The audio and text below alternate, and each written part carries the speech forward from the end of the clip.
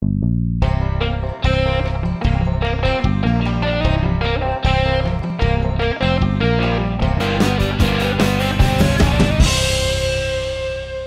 friends, welcome again back to my game room. I'm David McCord, and today I would like to bring you a little information about a game called Shisima. Shisima is a game from Kenya. It's one of the 3-in-a-row games, similar to, in the same family as Tic-Tac-Toe, Tapatan, Aki, Three Men's Morris, that sort of thing. Of course, all these little games in this genre have their own unique features and challenges. The name Shisima in the native tongue in Kenya means body of water, and the pieces in the game are called imbala-vali, which means water bug, because of the way they scurry around on the surface of the playing board. Those of you that are interested in ancient games will recognize this game as exactly the same game as the ancient Roman game Rota. The rules for Rota, like so many ancient games, are purely speculative, but they're the same as Shisima. Let's learn a little bit more about Shisima and how to play the game right here.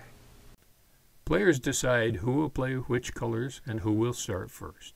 Traditionally, the lighter color goes first.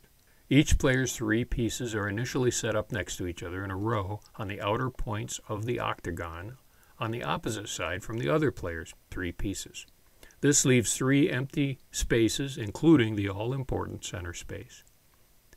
Each piece can move 1 space at a time, following the lines on the board.